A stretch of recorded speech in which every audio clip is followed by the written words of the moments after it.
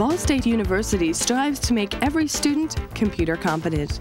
University Computing Services is helping to reach that goal.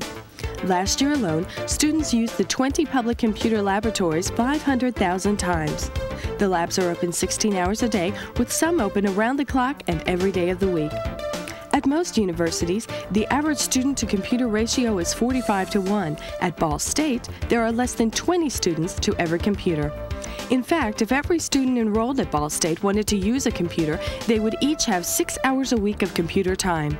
Yasmin Tunch, coordinator of University Labs, says the faculty encourages student use of the computer facilities. The faculty is very concerned that the students do use the computers in their classes, of course, and they encourage the computer use.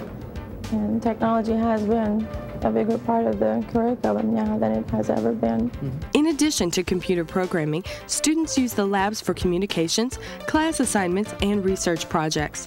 University Computing Services helping make Ball State a premier teaching university.